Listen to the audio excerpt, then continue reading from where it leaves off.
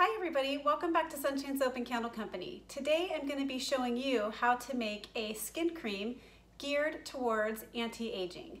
And I'm really excited to be sharing this with you today because I've come up with a formula that has really unique skin benefits and really unique and awesome ingredients. So in this video I'm going to share with you my process, and I'm also going to be talking to you about the ingredients and why I've chosen those things to go into the cream. On my Patreon page, I will be sharing with you the entire written tutorial and the recipe. So come along with me and I'll share with you how to make this beautiful anti-aging facial cream. Okay, so the first thing I'm going to do is start weighing out my ingredients for the heated phase. So when you make a cream or a lotion, there is a heated phase and a cool down phase. And what that means is there are some ingredients that need to be melted down and get warm, and some ingredients that you do not need to melt down or you do not want them getting too warm. So we're going to be getting our ingredients ready for the heated phase now. So I've already weighed out my distilled water. To this I need to add my glycerin. So here's my glycerin. I'm going to go ahead and add it directly to my water.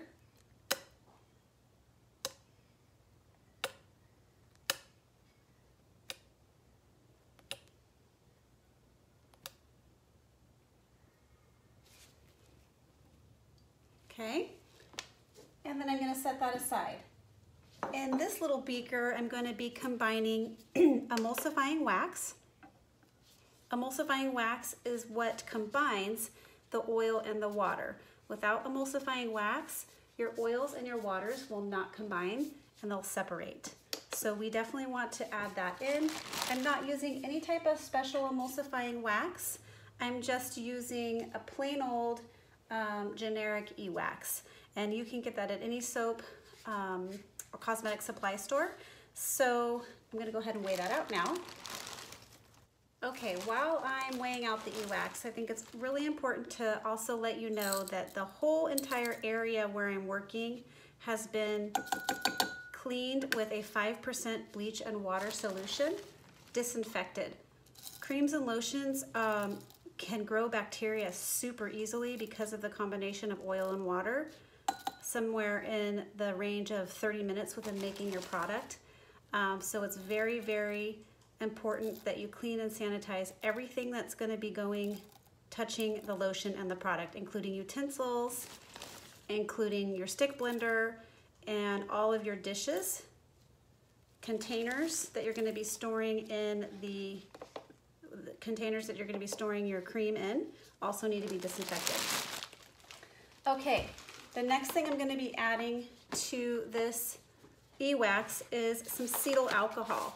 Now, cetyl alcohol is a thickening agent, so this is going to create a nice thick cream.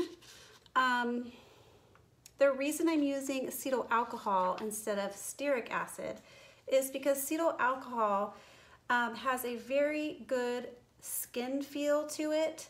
It glides onto the skin very easily, and it doesn't leave like a white, like soapy residue that you see sometimes when you rub lotion in. It just rubs right in smoothly. It doesn't leave any residue, and it feels non-greasy, which is really nice when you're using a skin cream. It has no drag to it. So this is a really good thing to have when you're making facial creams. Cetyl alcohol in place of stearic.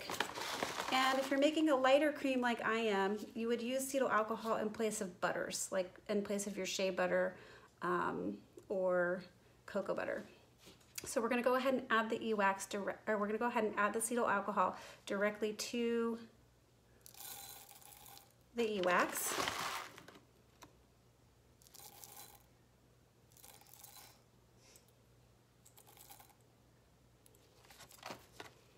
Okay.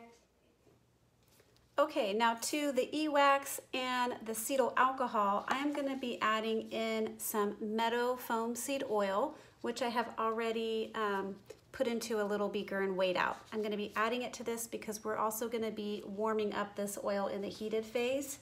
So the reason I'm using meadow foam seed oil here, it is a quite luxurious, expensive oil. You certainly do not have to use this oil, but you could substitute it with something like rice bran oil, or a sweet almond oil. They both have really good antioxidant properties and are pretty inexpensive. Or even grapeseed oil has some good antioxidant properties. But the reason I'm using meadow foam seed oil is because it's known for its skin softening and moisturizing benefits, and it's known to have some anti-aging benefits, and also it's considered a dry oil. And so I've developed this cream to go underneath of your sunscreen and underneath of your makeup. So I like it to soak right in, and this one is drier to the touch than a lot of other oils. So I'm just gonna go ahead and add it right into there.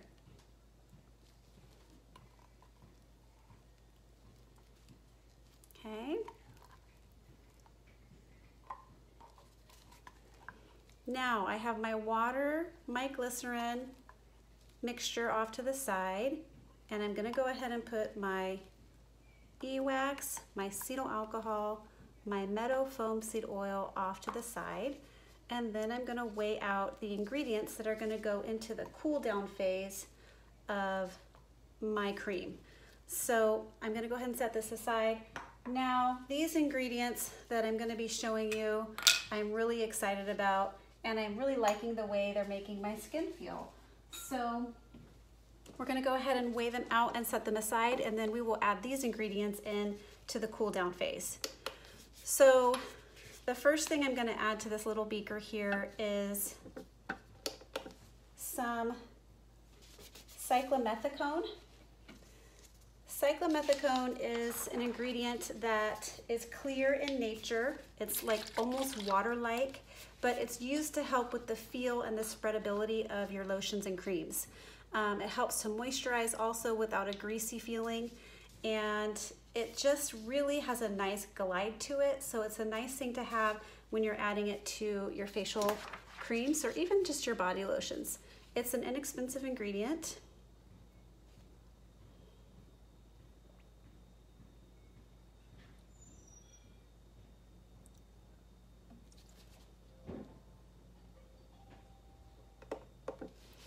So to this, I'm going to be adding in a really nice ingredient called Phytobiotics Acai Berry. Phytobiotics Acai Berry, this is really exciting because to me, plant-based ingredients are important, and this is a plant-derived stem cell ingredient, and it's designed to impart antioxidant, protectant, and anti-aging benefits to your skin, and it enhances cellular metabolism. So what that means is it's going to have an effect on your skin where it turns your cells over quicker. So that's why it helps with anti-aging, and it's got a lot of really potent benefits, anti-aging benefits. So it is a plant-derived stem cell ingredient. Really exciting.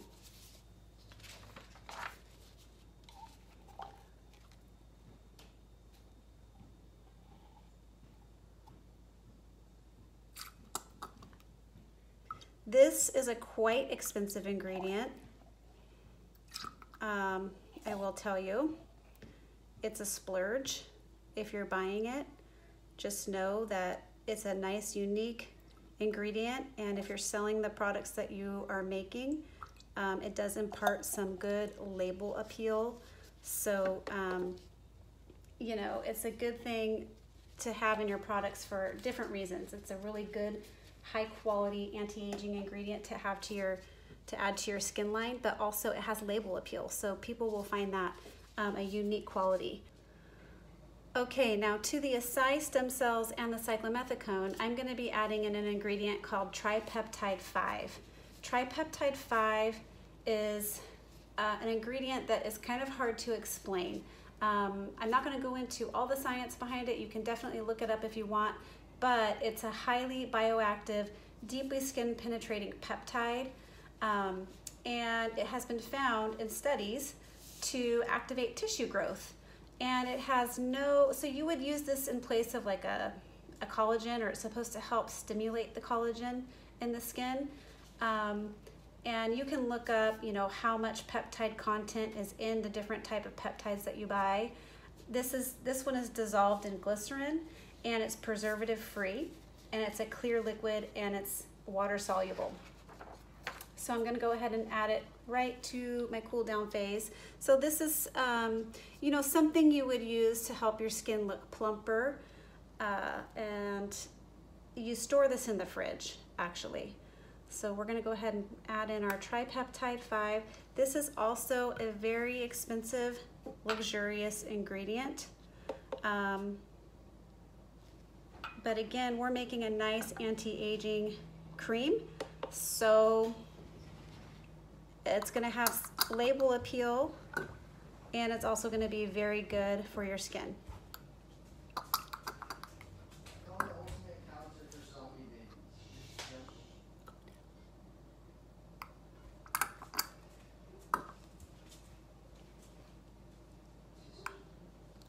Okay.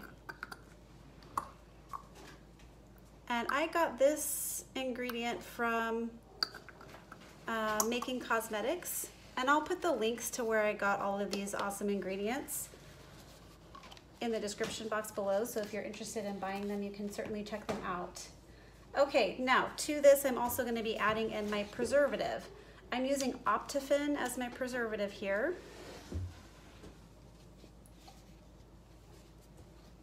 You need to add a preservative to all of your creams that contain oil and water mixture. Super, super important. You do not want your cream to go bad in a few days, and that's what will happen if you don't add a preservative. So I'm opting for a paraben-free preservative, and that is called Optifin.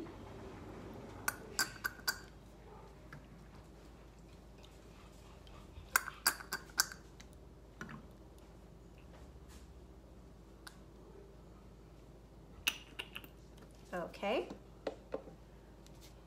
Okay, I'm just gonna go ahead and mix this up, and I probably will remix it before we get started, or before I add this to the oil and water mixture. But I actually forgot, I do wanna add in my fragrance to the cool down phase as well. So I'm gonna go ahead and show you what I'm doing for fragrance. Totally up to you. I'm gonna be using a mixture of fragrance oil and essential oil here. So I really, really like the combination of lavender and vanilla, and I find it an especially good combination around the face. Both of those, well, lavender is very good for the, if you're using Vanilla Absolute, you know, that's a pure vanilla alcohol. But I'm actually gonna be using the fragrance oil. And you could leave out fragrance oil if you're sensitive to that on your face, but I'm only adding this in a very small percentage, and we're gonna be doing 50% of that as lavender and 50% of the mixture as vanilla.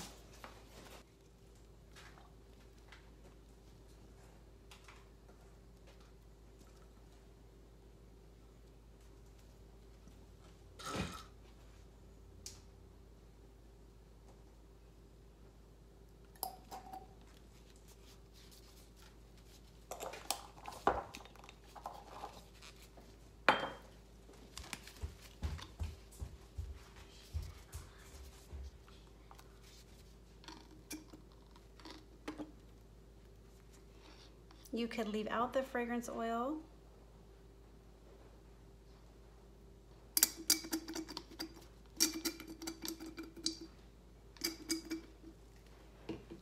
And just have essential oil, or you could leave it out completely and just have an unscented cream. Okay, you can see this is a tiny, tiny bit I'm adding, and I'm gonna go ahead and just put it right into my cool down phase. So that way I have it all together.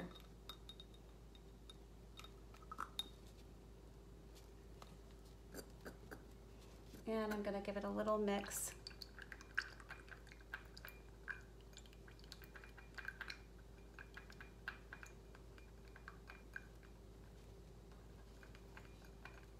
Okay, I'm gonna move that off to the side. Smells really good. Okay.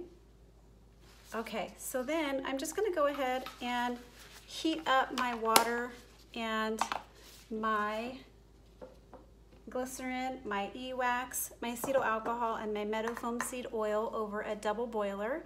And once this is all melted down, I will bring you right back to show you how we're gonna.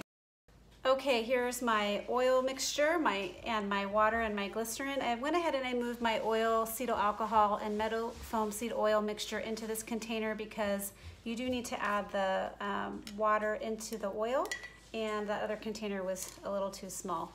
So here is my immersion blender, which has been all sterilized, and we're just going to start to slowly add the water glycerin mixture to this and start blending right away.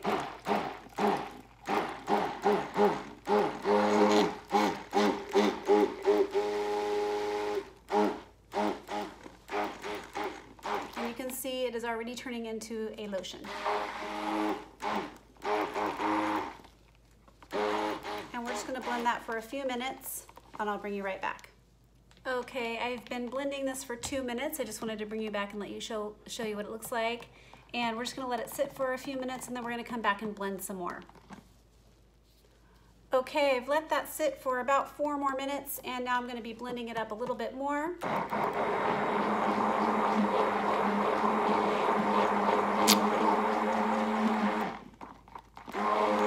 You can see it's turning into a really nice consistency. I'm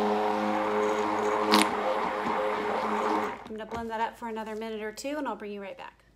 Okay, so I went ahead and blended this for another 2 minutes or so, and I just took the temperature on it, and it's sitting at 110 degrees, which is still a little bit too warm to be adding in the ingredients from my cool down phase.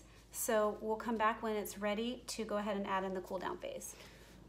Okay, we're sitting at around 100 degrees, and now we're ready to go ahead and add in that cool down phase. You can see how nice and thick this came up. When we add in the cool down phase, it is gonna get a bit looser right off the bat, just because we're adding in some liquid. But as it sets up, it will get to like a medium thick or thick consistency, not as thick as it is right now, because we are adding in quite a bit of liquid to this mixture. So this is our cyclomethicone, acai stem cells, tripeptide 5, an Optifin, and our fragrance.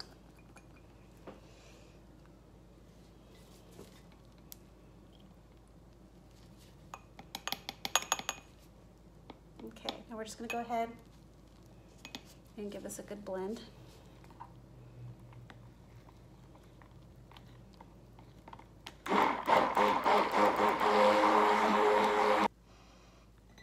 Okay.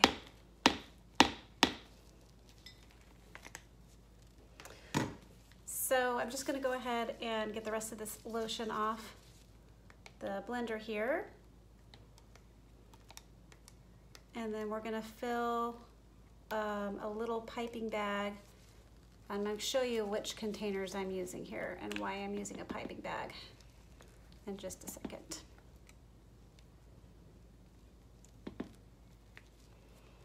Okay, so it still is pretty warm to the touch. We're sitting right around a little less than 100 degrees now, about 98.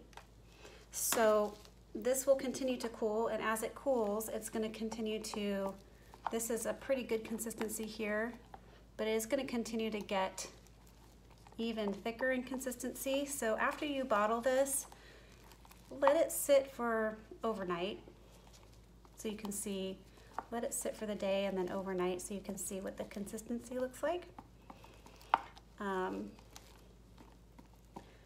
It's a really good, what I like about this is that it has a thick consistency, but it's light in weight when it goes onto your skin. It's super lightweight. All right, we're ready to go ahead and bottle this. So I'm using these cute little 1 ounce containers from Nature's Garden, and I've gone ahead and put my mixture into a piping bag. if your cream starts to separate after you add in your cool down phase, just give it a few more minutes and keep blending it. Just need to make sure everything is nice and emulsified. All right. And I'm just filling it to the top.